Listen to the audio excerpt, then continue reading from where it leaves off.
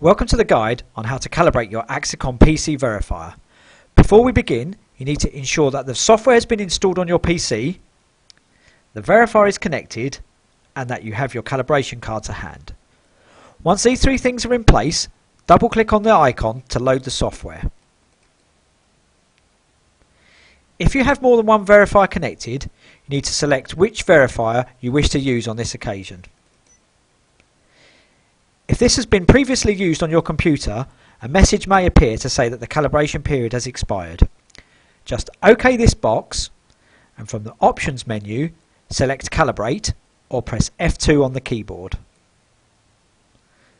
The next step we need to do is to ensure that the minimum and maximum reflectance values on screen match that on the calibration card.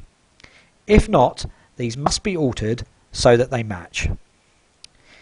If you are calibrating a 6000 series verifier, you then need to take 10 scans from one of the top two barcodes on your calibration sheet. If you are calibrating a 6500 or 7000 series verifier, you must use one of the bottom two barcodes.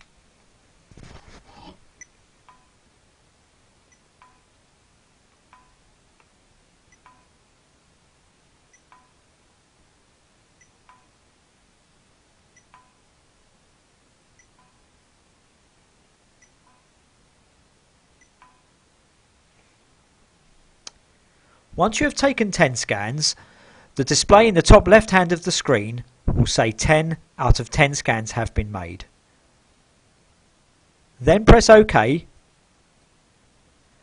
and your verifier has been successfully calibrated and is ready to use.